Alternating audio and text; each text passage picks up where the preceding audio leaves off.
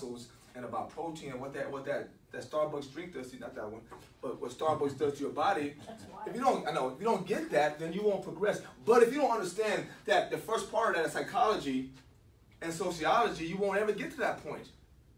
If you don't think about the right way to live your life, right? If you don't have the right mindset, if your structure of your life is not right sociology, if all your friends eat Burger King, none of your friends want to be fit, none of your friends want to be top-selling agents, then your sociology is messed up and your psychology is messed up. So guess what? The biology, the chemistry, the physiology will never work.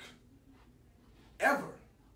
Right? So the same is true with whatever it is, right? So he can teach you all the sales techniques. He can send you off to all the best seminars, but if you don't understand that you have to grind and you want it bad enough, I can send you everywhere and it won't work.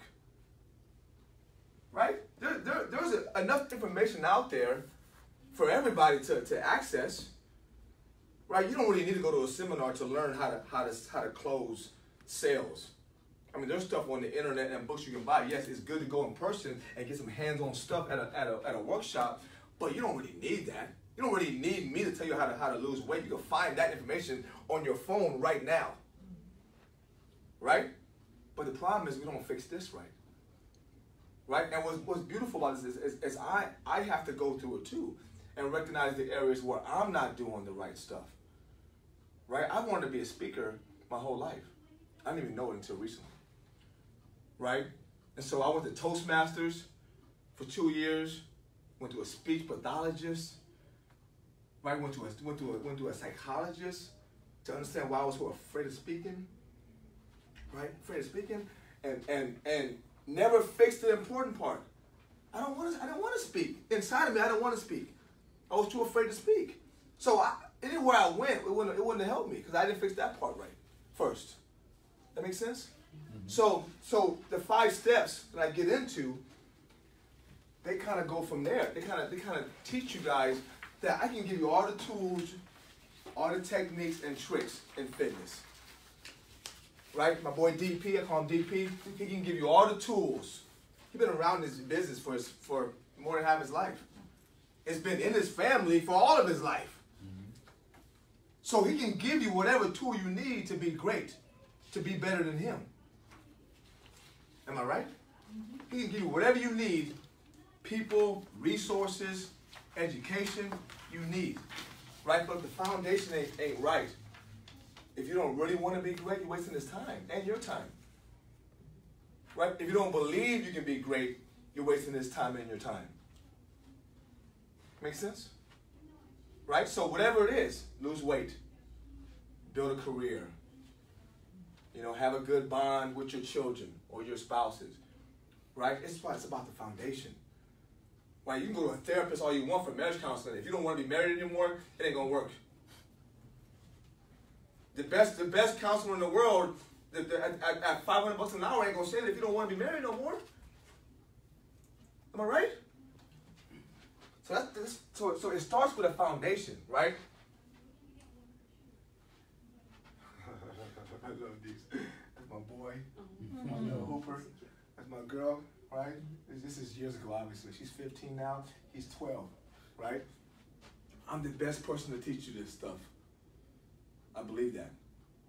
Why? Because I have applied the 5 steps to greatness. I'm going to go with you guys. Go over with you guys. I've applied them my whole life. I didn't know I was applying them. Right? But I look back, I applied the 5 steps to greatness to play football at UC Davis. I applied the 5 steps to greatness to get my MBA from Santa Clara. This is a kid who's never the smartest kid in my class, ever. Ever. I applied the same 5 steps, right, to go off after that to be a CFO, a chief financial officer for 2 startups over a decade. Can you imagine me being a CFO? Plenty of walls had holes in it. And me throwing phones. I swear to God, threw a phone in the wall, right? And now I'm applying the same steps to speaking, right? So the beauty of that is and being a good father and a husband. My wife didn't want me to include a picture of her, so I still love her. I do love my wife. I'll be there for hours Is this a good enough picture? No, it's not good. I'm too fat now. Is this a good one? No, my chin. No. Okay. You ain't in the slideshow, man. Yeah, I still love you. You ain't in the slideshow because you don't want, because nothing's good enough, right? So, David, no, she don't even go online. Online, I go virtual. She don't even show a picture. She's like either off camera or it's a big black screen. Yeah. Right. Right. But the beauty of it is I'm now that I know the 5 steps, I can override that whatever I want to do in life. Right. And so now I'm doing it with speaking, and you will see as I go, right, how I was afraid to start my speaking career because I thought that until I got successful, until I was able to speak at SAP Center or Oracle, I couldn't prove that it worked, right? But what I realized recently was that because I'm not there yet is proof that it works. Because I identified the areas where I'm falling and stumbling and fixing now. And once I fix them, watch out. I won't be doing this for free no more. Promise you. And won't be in a small room like this, right? So because of that, I'm the best person to do it because I did it, right, in some major areas, playing football at a high level, right, being a CFO, going to one of the top programs in the country for MBAs, Santa Clara, raising a family, have 2 kids who still talk to me, who still love me, being married 17 years, right? So I've applied those 5 steps, right, and now I'm doing it again with you guys, right? How many speakers you know are doing it with you? It's easy when you come out the back end to say I made it, right? I'm doing it with you guys. With my students, right? So it's a foundation. I'm the best person to do it with you, right? 5 pillars to greatness, 5 steps to greatness, and I'll show you they're good for anything. Applies to everything you do in life, everything, fitness, career, relationships. It don't matter, and I'll show you why. Everything in life. I'm sweating. I love it. Right, I'm gonna go with 5 steps, guys. Take those if you want, right? 5 steps. Okay, so each slide has an overriding theme and then details for each step. All right? So step 1 is you have to want to be something. You have to want it. Like I have boot campers who come to me, I train athletes, they all say they want it, right? But you have to want, I mean, when I was 8 years old, I woke up every single day wanting to play football in the NFL. Every day. Not one day went by I didn't wake up thinking about playing football in the NFL. I wanted it. I wanted that bad. When I was done playing in college, had a few pro trials, didn't pan out, and my mind shifted to being a CFO or being something in business, something in finance. Wasn't sure what I wanted to do yet, but I wanted to run something. Right? Every day I woke up thinking about that. The suits I would wear, how I would look in a board meeting, how it would smell, how my girlfriend at the time would look at me with my suit on. I used to go to Costco just to see me in my suit. I was in a startup. My first startup, it was a web hosting company, a NOC, Network Operations Center, right? No windows, right? Computers everywhere, right? 8 guys, 1 girl. I wore a suit every day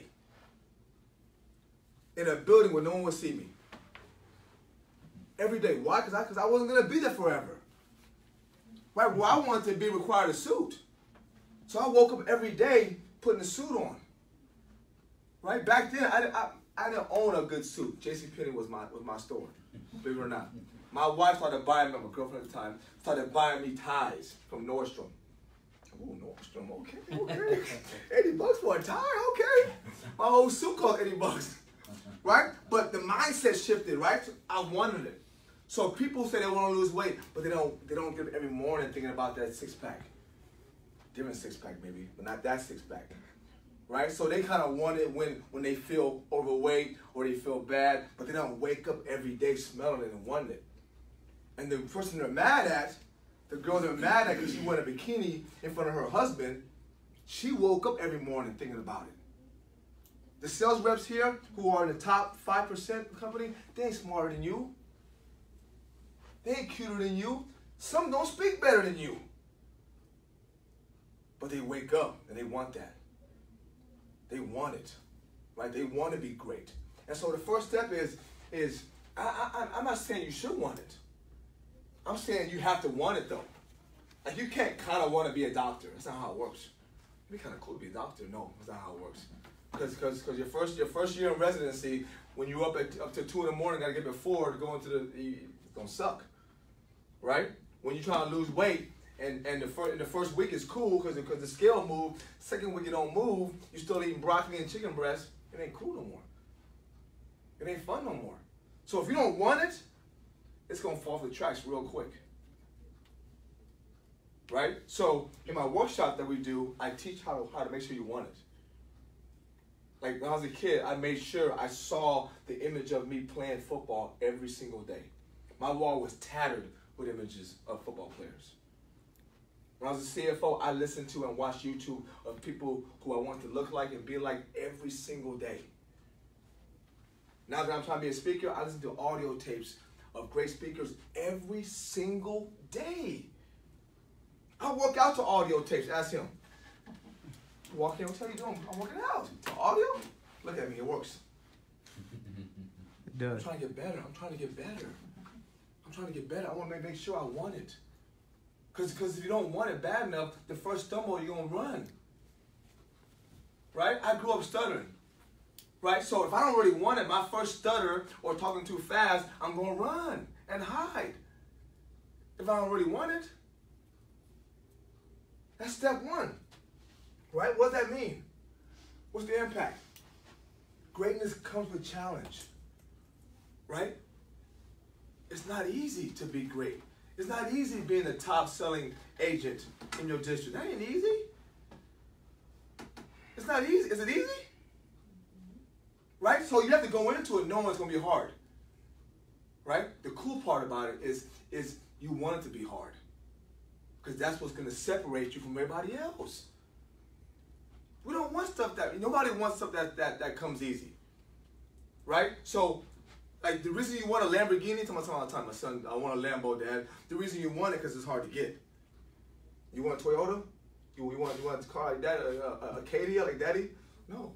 Why? Because I see a lot of Acadias. Exactly. So, but you have to accept that, right? And what happens is that should make you eat, sleep, and breathe it because you know you have to run every day to chase it, right? I don't see a Lamborghini every day. I don't see a millionaire every day. I don't see an NFL player every day. So I'm going to wake up chasing it every single day, right? Sense of urgency. I'll get into that more later. You have to, there's no time wasted to be great. If you want to be great, right? If you really want it, right?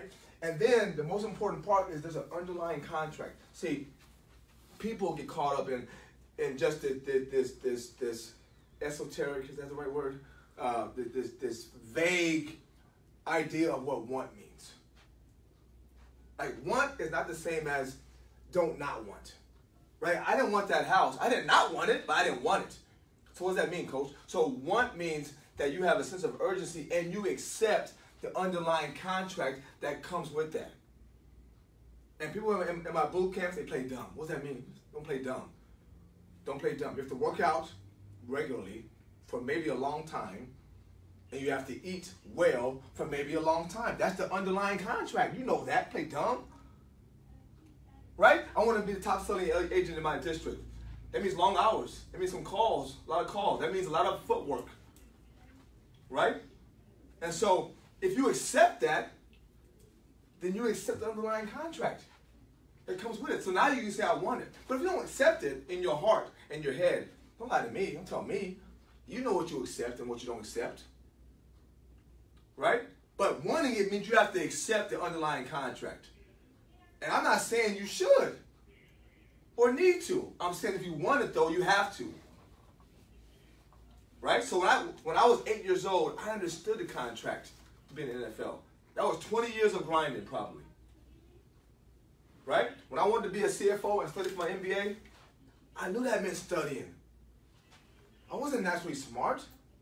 This idea of getting an MBA and being a CFO came to me one day. I was like, you know what? I need an MBA. I want to go to Stanford. I don't know about Stanford, but I want to go to Stanford. Right? So I looked it up. Right? The minimum score on a GMAT, right? The Graduate School of Management admissions test was a 650. I'm getting a 650. So everywhere I went, big old books. Everywhere I went. I wasn't in line nowhere. I wasn't at the mall. I wasn't in traffic without reading a book. Without studying for my GMAT. Everywhere I went. That's my wife. Everywhere I went, I had a big old book. Airport. Costco. Stoplight. Because I knew I had to study. I had to risk not looking cool to be great. That was the contract. And I accepted it. So you have to accept the underlying contract in order to say you really want it. Right? And it's some self-reflection, right? So what does that mean? Brutal, the work. So every step has the impact and the work involved. Right? In my workshops, I go over, a few hours of this work. Right? To make sure that we move past that step. So it's brutal honesty and self-evaluation. Brutal honesty and self-evaluation. Right? I want to be a speaker. What does that mean? Speak everywhere you can.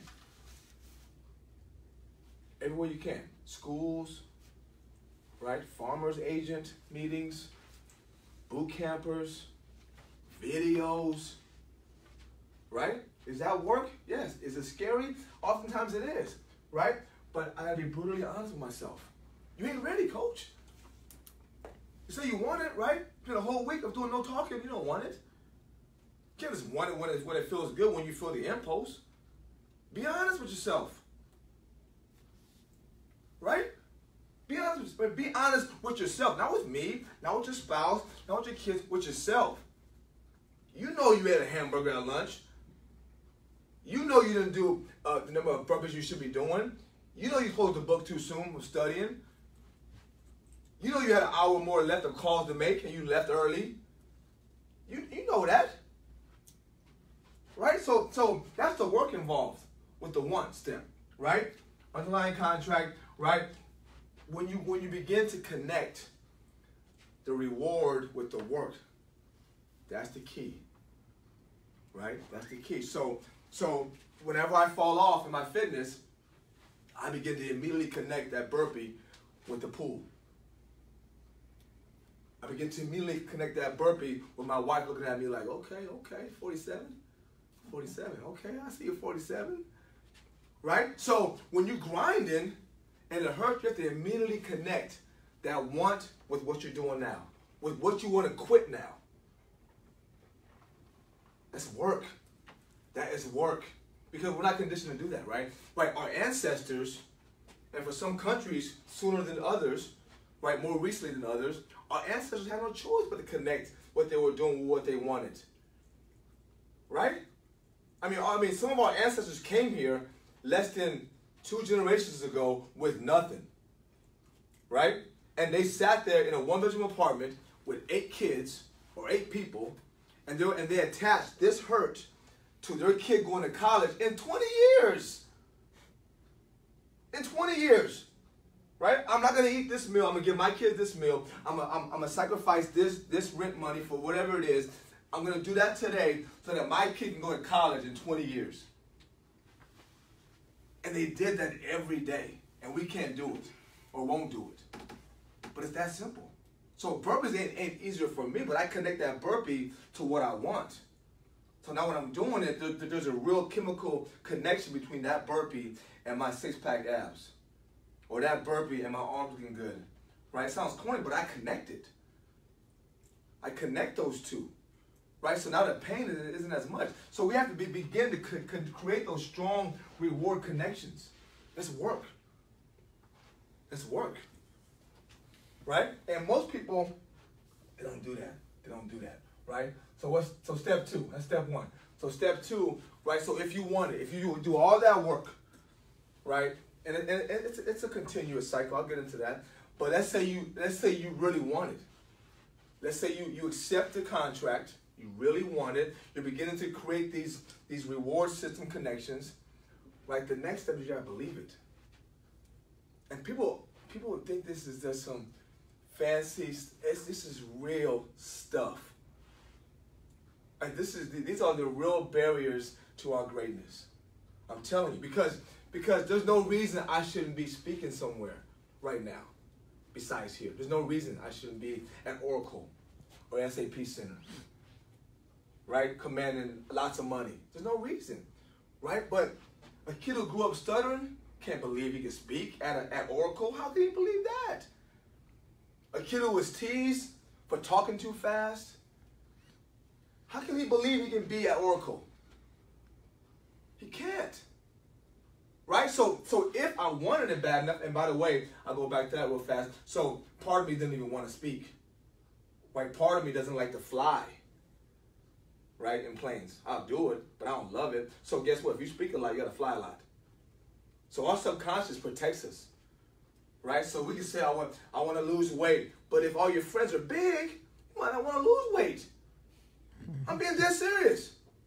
Subconscious-wise, you might not want to, it sounds dumb, but our subconscious, I'm telling you, protects us. Right? Now, if you lose weight, maybe you're single, right? You lose weight. Now you have no more excuses not to ask that guy out. Right? And our subconscious protects us because now you want a reason to not ask that guy out. So the weight is the reason. So if I don't really want to speak because I don't like flying, I don't want to be laughed at, whatever it is, I could win it all day up here at the surface, but my subconscious is like, no, you can't do that, coach. Remember last time you talked, you stuttered, what happened, remember? In 8th grade, what happened in 8th grade or 6th grade, right? But if you pass by that, now you got to believe it, right? So that is work, right? I mean, we can guess the work involved in that, right? Oops. Right? So we have an internal belief system. All of us do. All of us do. That gets created the day we were born. Right? And that reel and that tape reel gets recorded on every single day by somebody. By your parents, by your teachers, by your coaches, by your friends. Since the very moment you're born. You're dumb. You're stupid. You're ugly. You can't talk. You talk fast. You sound white. I heard that shit all the time. I had cousins in Chicago and Minnesota that told me I sounded white. Imagine, I mean, it still haunts me. What does that mean? So I'm trying to talk less eloquently to these fools, right? And I go to school with mostly white kids and non-black kids, and I'm trying to fit in with them. So I have this whole system, we all do, this whole belief system that has been created since day one. And we all think it's the big moments. Like the time they called you ugly, or the time they called you fat, or the time you failed that test, or the time you asked a girl out and said no. It's those, but it's a lot of small ones too. A lot of small ones. All of them create this belief system that we have to worry about and overcome to move past it. And if you don't move past it, you will not be able to take in all the tools that people give you to be great. If you believe you can't lose weight, I can give you all the tools you want. If you've been told your whole life you're big boned, as black people say, boned it. You're big boned it, right? And your mom is big and your aunties are big. You're just big. How you gonna lose weight? How you gonna lose weight? Your whole life you've been told that we're blue collar workers. That's what we do. We don't really do academics. Oh really? How you gonna believe you can get an MBA or a PhD? It might happen, but it's a lot of overriding that takes place first. And most people don't want to do the work to work on that. Right? We're lazy people. We take that information and we accept it. Right? Oftentimes from people who love us. My mom wouldn't tell me that if she didn't mean it. Right? My dad wouldn't tell me that if he didn't mean it. My brother wouldn't tell me that if he didn't mean it. My best friends. And so we have a belief system that we have to overcome, and it's mental conditioning since the day we're born. And unfortunately, what happens is the outside voices slow down at some point, hopefully, and usually. But that internal talk now is on its own. It's on its own. And it's beating you up every day. It's kicking your butt every single day. And we taking it. Boom, boom, boom, boom, stay in bed. Boom, that ain't gonna work. Boom, you failed the test twice. Boom. Right? So, you cannot achieve above that belief system. It's impossible. If you don't believe you're going to lose weight, you ain't going to lose weight. I promise you. If you don't really believe that you can be a top selling agent in your company, you're wasting a lot of time and money. because you won't do it. You cannot achieve above your belief system, period. I cannot be a speaker at Oracle until I believe I can be an Oracle. I'm going to keep doing these small little places, right? I'm going to go to State Farm next and get them ready. I'm going to go to Geico. Right? I'll never get past this. Little classrooms here and there, sports teams. Right? I'll pretend that I'm trying to go to Oracle, but I'm not because I don't believe I can be there. Your subconscious wants to be right. Right? And so what happens is you do things to sabotage yourself to make your subconscious right. And then your subconscious says, I was right. I win again. Let's go have cake. Am I right? I'm totally right. You know I'm right. You know I'm right. And they just